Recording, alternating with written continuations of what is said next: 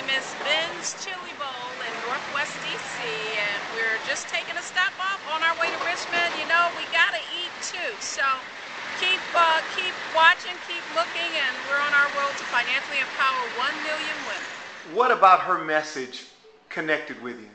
Well, I like the way she talked about opportunity, seeing opportunity, and I love the word opportunity. That's why I named my beauty academy Golden Opportunities, because oftentimes people see opportunity, this often disguised as hard work. Ford Motor Company has put her in a car. She's touring across the South. What do you think about that? You know what I was telling her that I think is wonderful, and it solidifies her message, being that T.D. Jakes and his ministry has supported her, and also having Ford give her the car to drive from Maryland to Georgia. I think that is just wonderful. It just solidifies what she's doing. Joseph, why did you want to be here tonight?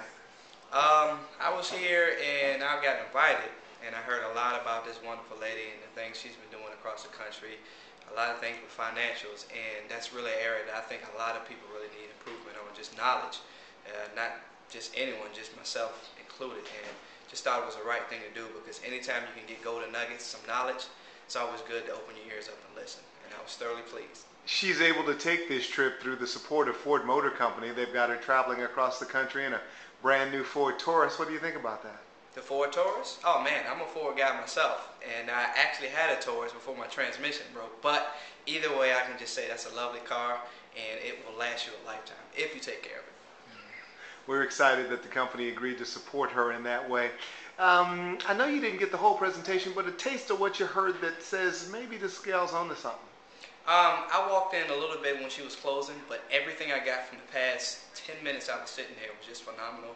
I can only think about what I missed, and this is why I want to get the book and just dive right into it tonight. Hey guys, just finished up with my interview at WAVY here in Hampton Roads. I was on the Hampton Roads TV show and talking about the Power of the Purse campaign and the fact that women have power in their purses. No, we picked up some more women on our mission to financially empower 1 million women. Keep watching, tune in. We're on to our next stop. Isn't this lovely? Yeah, the Power of the Purse road trip. We had to take a stop, a little pit stop. Yeah, in our Ford Taurus. We're rolling, folks, but we're in lovely Virginia Beach. Look at the water. Take it in. We had to take it in too. We are coming to Raleigh, North Carolina a little later, but hey, what's a little R&R while you're on your road trip?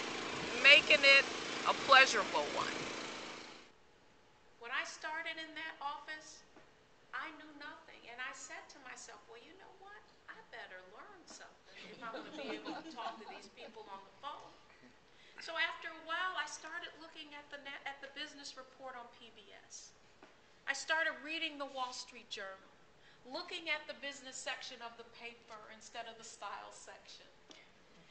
As I began to learn the language and the lingo, within a few weeks, those same people were calling and they were asking for a quote on Ford, and I would say, oh, well, yes, did you see Ford's earnings came out today? And they would say, yes, yes. And then I began to understand how the financial markets work. And what I learned is that it's not difficult at all. 1 + 1 really does equal 2. CNN, how'd it feel? Felt great. They gave the Power of the Purse much love, and we know that we're on our path, on our road to get 1 million women on the path to financial security. Now we've got the National Book Club Conference where I'll sit on a panel and enroll some more women. What does it mean to get this kind of exposure for the campaign?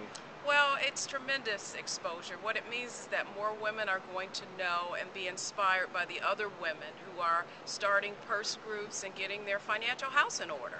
And then you've got the Power of the Purse road trip powered by the Ford Taurus. Talk about that support and what it means. Well, it really means a lot. I mean, we were able to go into many cities and towns and talk to women about how they can fill up their purses, having the support of a sponsor like Ford in that car and promoting it and promoting the campaign means a great deal. What is it about Deborah's message that intrigues you? Well, you know, I actually was making my rounds, but it was the financial empowerment, because I know that's an aspect of my life that needs improvement. So that's kind of what drew me back over and what made me end up picking up the book. It was just, you know, just putting it in common terms, a purse of our own. You know, of course, something is all we can relate to, and we all can relate to, and it's just what pulled me back in, and then reading the back and reading more about it, I know that I need to get my financial house in order, and I think Deborah can help me do that. Absolutely. I think for me, it's her passion in talking about us as a community building wealth.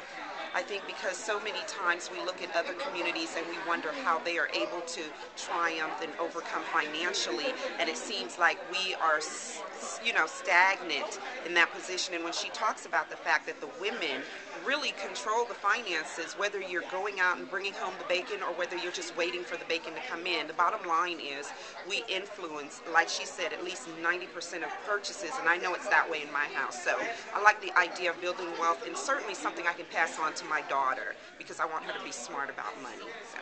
I'm like, that's not what I'm talking about here.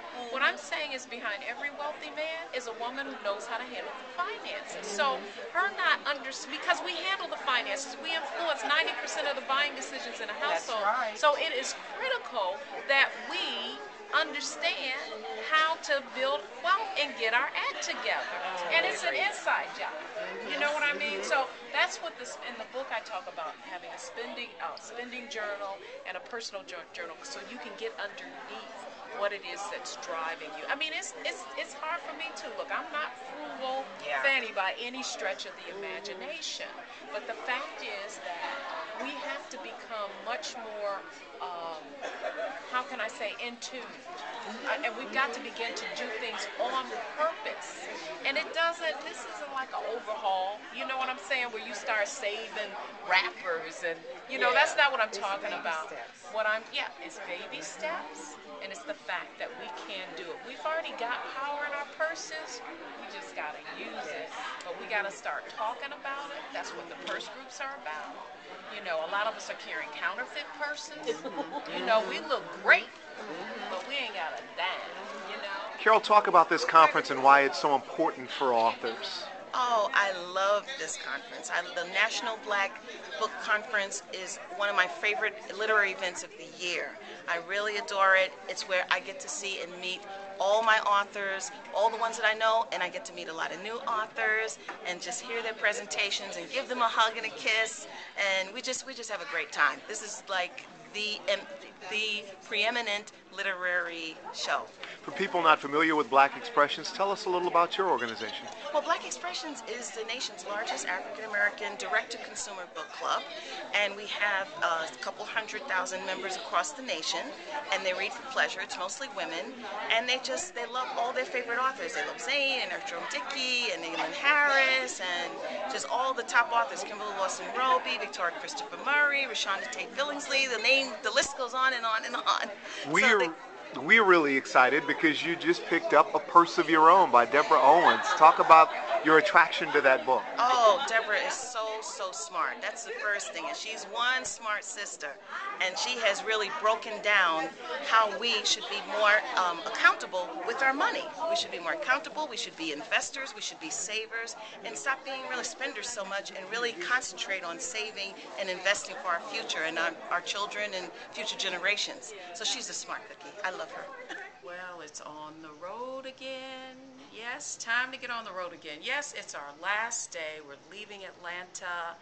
Time to get in the Ford Taurus and roll on back up to Baltimore. It's been a fun trip at the National Book Club Conference. We met a lot of people, got a CNN hit, and it's exciting. So we're excited just about what lies ahead, but it's time to go home.